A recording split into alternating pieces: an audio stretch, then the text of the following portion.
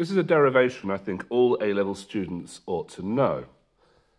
You know the equation, f, the frequency of the first harmonic, is equal to 1 over 2L multiplied by the square root of t over mu. But where does that equation come from? Well, let us consider a stationary wave of the first harmonic, which looks something like this, probably drawn a little bit better than that, with a node at each end. What we're going to do is we are going to consider an element of this string on this one-dimensional stationary wave right in the middle there. Now we know a stationary wave in one dimension is formed when there is a progressive wave in one direction superpositioning with a progressive wave in the other direction. So let's look at one of those progressive waves traveling from left to right, and we'll look at this element of string in that case. And we're going to simplify this picture by considering the wave to consist of a pulse that is circular traveling along that string. Now obviously that's not quite true, but it's a good approximation. Right at the top here, approximating circular motion is not terrible. So we've got O, the middle of our circle of string, and we've got a piece of string, which I'm just going to colour in so you can see it a bit more clearly, a piece of string there, which has a length, lowercase l, and a mass, m. Now that piece of string is experiencing tension from the string next to it, T.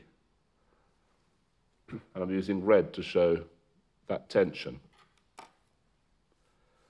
Okay, so that's fine. Let's label some other stuff on this diagram. Let's label a dotted line going straight through the center, and this part there, which I'll call R, the radius of that circle. And this angle, we're going to call theta. That's the angle between the perpendicular here, the normal, and where we're drawn the vector r, which is the radius to the edge of this, to the circular string. Fine, okay. So let's do the derivation then. We're going to look at the progressive wave where this is traveling from left to right. Well, what do we know? We know the length L in terms of theta and r. L is going to be equal to 2r theta. I mean, we're measuring theta in radians, but that's okay, because we know how radians are defined as a ratio of the circumference to the radius, or circumference to the diameter, perhaps we should say. So there we go. That is our measurement of L. Now, the tension, get a different colour pen out, is acting at an angle, theta, parallel to the string.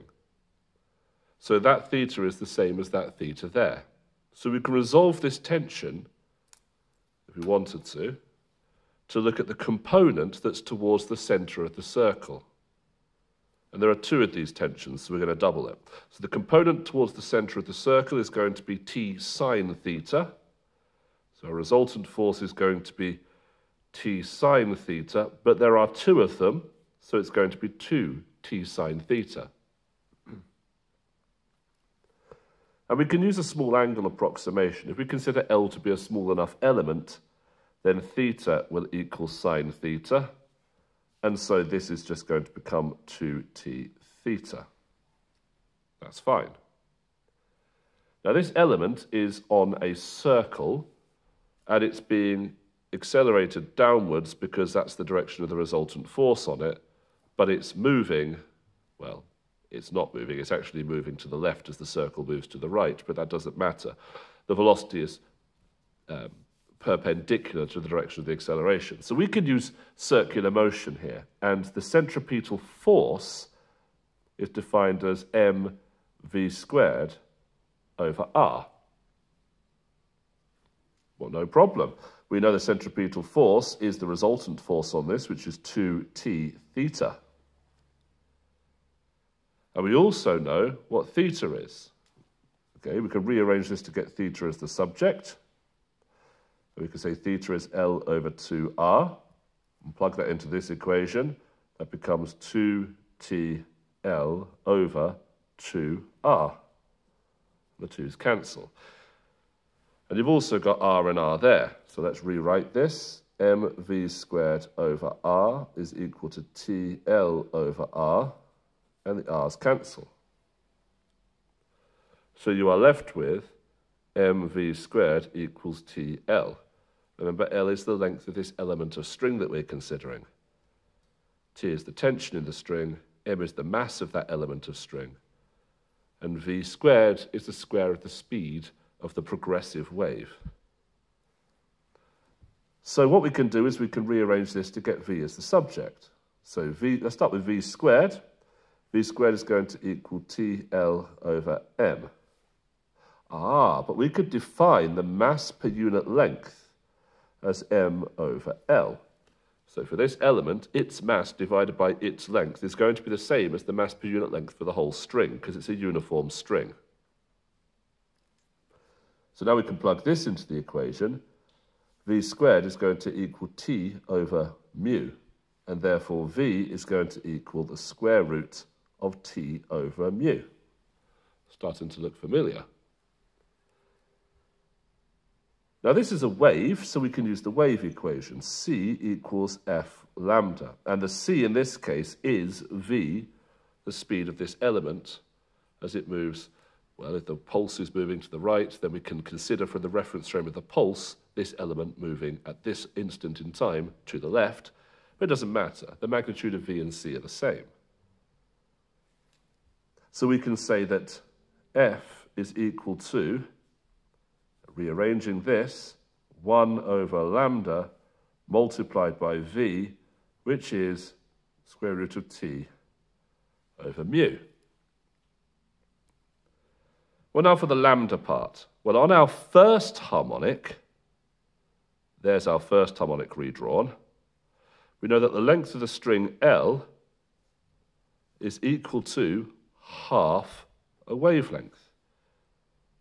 Another way of saying that is that a wavelength is equal to 2L. So I can plug that into the equation and get 1 over 2L multiplied by the square root of T over mu. And that's the equation we were deriving. But what this does show is that if you've got another harmonic, let's say we've got the second harmonic, in that case, lambda is equal to L, then this equation becomes F equals 1 over L T over mu. That's for the second harmonic. And actually, the general equation relating lambda to L goes like this. It says lambda is equal to 2L over n, where n is the harmonic number. So this equation could be generalized as F equals, instead of 1 over lambda, it would be n over 2, that should be a capital L, L multiplied by the square root of T over mu. Now, I have seen in an A-level examination, students have been in the past required to know this equation because they were asked about a higher harmonic. But the equation on the formula sheet was only for the first harmonic, so they had to understand that for the higher harmonics, you multiply the frequency by the harmonic number. But there we go, that's how you derive that general equation.